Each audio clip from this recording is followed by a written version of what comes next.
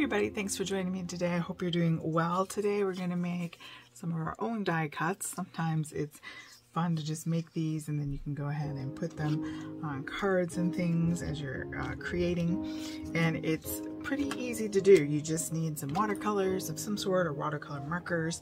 I just have a brush and my Prima Pastel Dreams, which is one of my favorite collections from the Prima confection watercolor.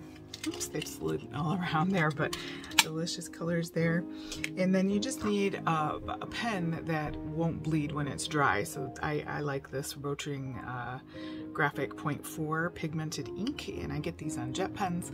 And we're just gonna draw some simple, easy to cut out shapes. So I've got a little envelope here and then a little flower. So very easy to do. So let's go ahead and draw those first because they have to dry. So to make the flower or something like it, okay, you just want to start with the middle, and then we're just going to kind of go out. You can make these in different styles, and then whatever details you add to them will be seen through because we're using transparent watercolor. You could certainly do other mediums with this, but whatever works for you, okay? Just making our loose leaves there. And we'll do a three leaves there.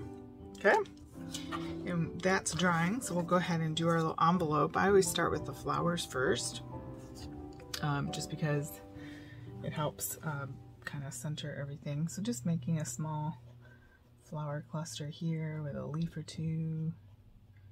A lot smaller scale, like a little swirly rose type thing. Okay, and then maybe some filled in ink. Just play around with whatever looks right to you. This is a little bit messy, but and then once you have your little cluster, we're going to kind of draw the envelope around it. So it's obviously going to come out like this, and then the point of the envelope behind there, it's like we've stuffed it with flowers. And then the part where you fold up, so we're going to go down like this, make our basic shape, and then there's the flap that folds up. So we're just going to draw that in. And then like that. And of course you want to go under. And maybe we'll fill that in a little bit more. Okay. It can be kind of messy because it's meant to be a loose idea there. So let's go ahead. This is, by the way, Canson Bristol. I like it when I'm doing things for cards because it's bright white opposed to watercolor paper, which is a little bit of an off-white color. Normally, if I'm making a painting, I use watercolor paper, but the Bristol is nice for card making, stamping, because it's very smooth and then still can hold the medium. So that's just what I like to do.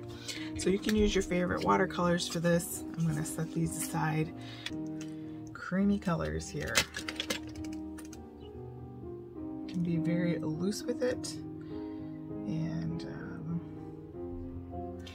that way if you have something you want to draw, like a little coffee cup or something, or if you want to draw a bicycle or just whatever, that you're not limited by the die cuts that you have. We all love the few fun little cute die cuts, but you know, you can draw. Let me do the leaves on this one. And I'm going to mix a green here because I don't have a good leafy green. So I'm going to take that brown and some of this here. Put some more yellow in there. Making kind of a lime green. I like that. Put a little more brown in there. So it's nice you can play around with that and come up with a color that you like. Basically coloring in. You can use colored pencils, Inktense pencils. All of that would be great. Pick up some of that color. If you use just a wet, clear brush, you can pick that up. Okay. and we're gonna let that dry. While we're thinking of it, you know, there are other things you can draw, like little cats, you know, if you want to make like a little cat, cute cat.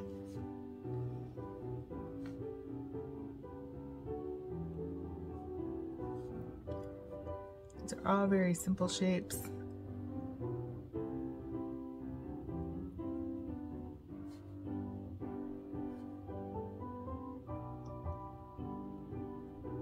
Easy things to draw.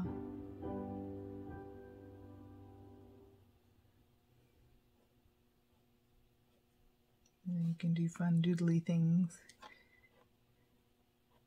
So anything that you're looking for there to, I messed up his whiskers. That's when we go like that. Okay, and then you would wash an easy shape to cut around, unless you're really good at fussy cutting, which I'm not. But and then you can put those on cards and make a cute little handmade card. So we've got some pink over here. Pick some of that up. We have maybe some yellow out here. Yeah, let's do some purple. That goes well with... I'm not doing a good job cleaning my brush today. I don't know what it is. Let me pick that up.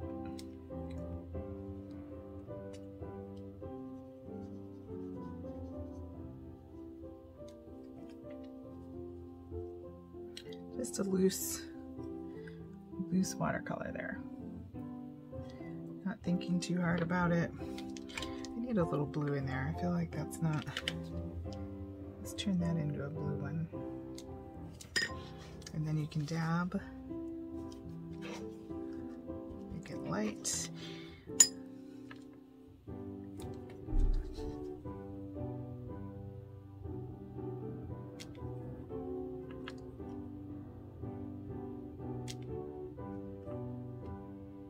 Since it's a white envelope, we'll do a little splatter.